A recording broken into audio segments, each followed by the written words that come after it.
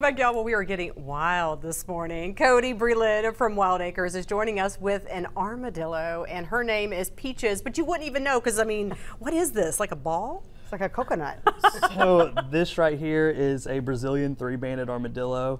This girl right here is 6 years old. This is the only type of armadillo that can completely curl up into a ball, kind of like a roly-poly. But you know, they have this layer of keratin, so they're safe from predators. They don't usually burrow. They'll ball up like this and sleep under bushes and things like that in the rainforest. I have to hold You her, can actually hold her. You sure can. Okay. Just Here like we are, so. Carrie. Is this like Raya? Ooh, I can see a little hair. Oh, it does. It feels like a coconut. Oh, And you got to hold her on both sides, he was telling me. Yes, and like, listen to this.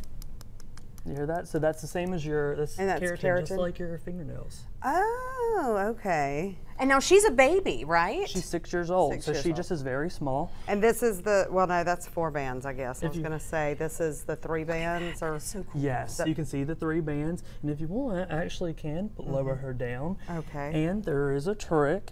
Ooh, I can As soon smell as she goes her. down like Ooh. this, she does have an odor. Ooh, yes, She will she's open odorous. up, and you can actually see she's starting to open up right here. Here she comes. There is actually something in there. Oh, look, she sees some food on the counter. She's got her little high heels. Oh, look how cute. Peaches. That is the coolest animal. Well, hey, sweetheart. So you're saying that that Peaches is part of a hands-on, I guess, tour that you have going on right now at Wild Acres. She is a part of our Babies of the Wild experience at Wild Acres. So people, when they book the Babies of the Wild, that includes the sloths, the armadillos, the fennec fox, and the kinkajous, and baby African crested porcupine that came here, Quiliana, that came a while back. She's actually a part of that as well.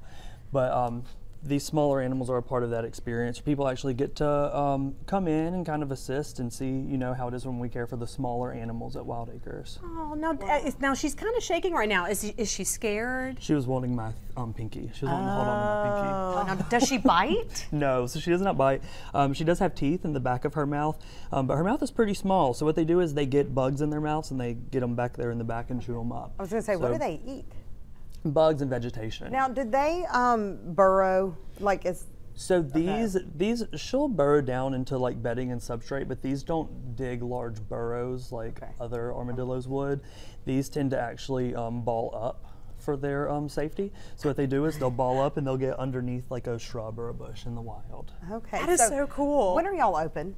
We're open Wednesday through Sunday by appointment. Okay. Except for our events. So, you know, we have the Mammals and Mimosas, wine safaris, family movie nights, Pancakes with the Grinches going on. We have fun. more tickets being released for that in the upcoming weeks.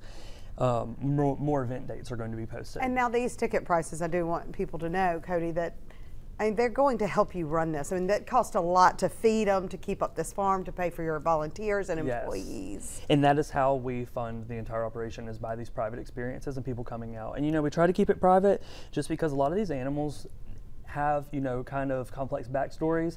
So we like to keep the crowds to a minimum. We don't like to really overcrowd the animals or do anything too crazy. We like it to be kind of quiet and intimate for families and the animals both.